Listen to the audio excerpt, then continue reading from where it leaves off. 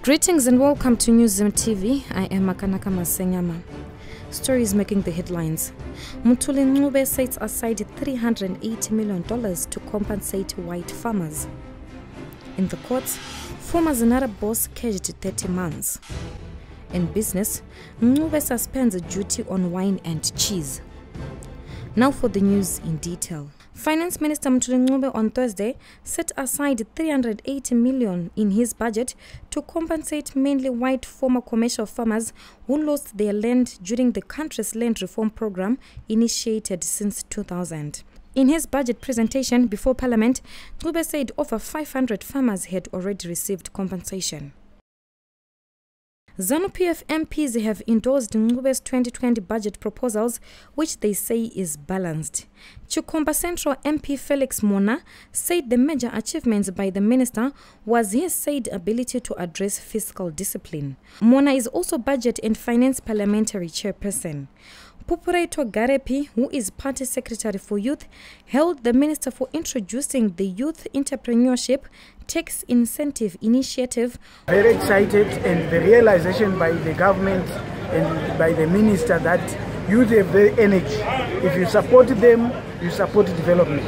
So youth are still very keen to prove themselves to the country and contribute to production, build their own wealth, and the facilities that have been provided in the budget for the youth, tax incentives, money allocated to the projects of the youth, money allocated to the Empower Bank and so forth, all is centered at increasing production, and production coming from the youth is sustainable because they still have a future. So I am so excited. While Chirumanzu MP Barbara Rodzi commended Ncube for free sanitary wear for girls in schools.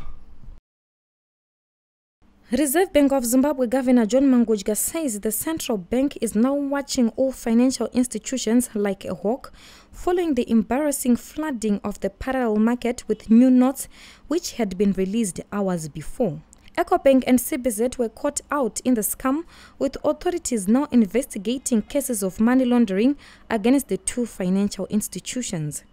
Speaking to local media on Thursday, Mangudya said the central bank is closing in all cash barons. Zimbabwe is battling endless cash shortages amid concerns some top government officials are working in cahoots with some unscrupulous bank staff in releasing loads of banknotes onto the black market. A 3-year-old boy died upon admission at Silobela Hospital, while his brother is battling for life at Gweru General Hospital following a grenade blast in Muchogwe area in Silobela Tuesday. Esias Dube, father to the two siblings, said he had no idea as to where his late child had picked the grenade that went on to kill his disabled 20-year-old sibling. The minor was laid to rest on Wednesday, while the brother had serious injuries on his right side.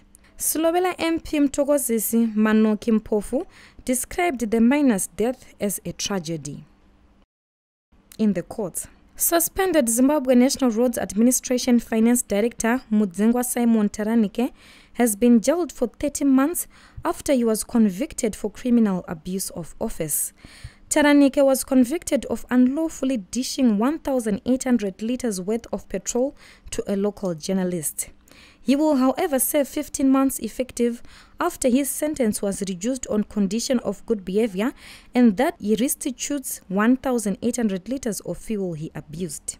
In passing sentence, Harare Magistrate Hosiam Jaya said a clear message should be sent to Zimbabweans that corruption will never be tolerated.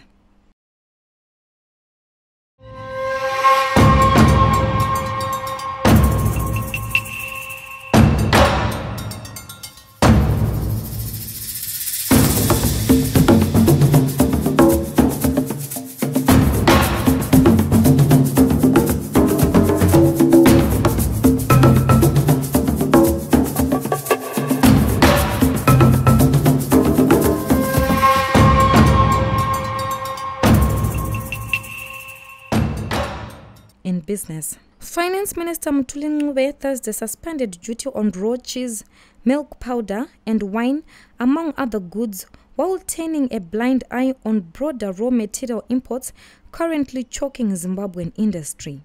Presenting the 2020 national budget, Finance Minister announced the suspension of duty on raw cheese on ring-fenced quantities of up to 25,000 kgs per month for a period of 12 months beginning 1 January 2020.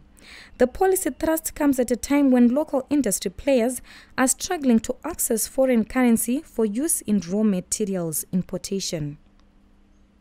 Reporting for newzimbabwe.com, I am Makanaka Masenyama. For this and more stories, visit our website www.newzimbabwe.com and subscribe to our YouTube channel, Newzim TV.